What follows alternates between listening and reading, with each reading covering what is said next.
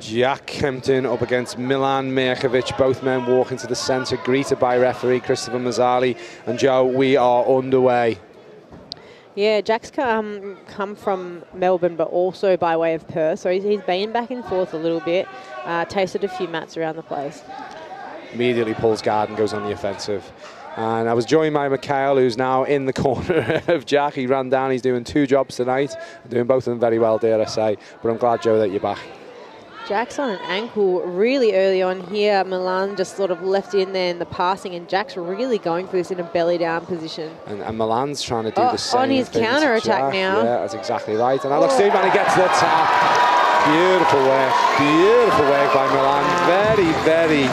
Very considered, cultured in what he did, and went on the attack with absolute aggression. Joe, that was really impressive. Yeah, look, the thing with straight ankle locks is you can really reef on them, and some people just don't have that, you know, they've got the pain tolerance for it. If you leave your other leg out there, you're really vulnerable to counterattacks, which is exactly what happened here with Milan. Ladies and gentlemen, your winner by ankle lock, fighting out of the blue corner, red corner, sorry, Milan Mirkovic. Aggressive display from Milan.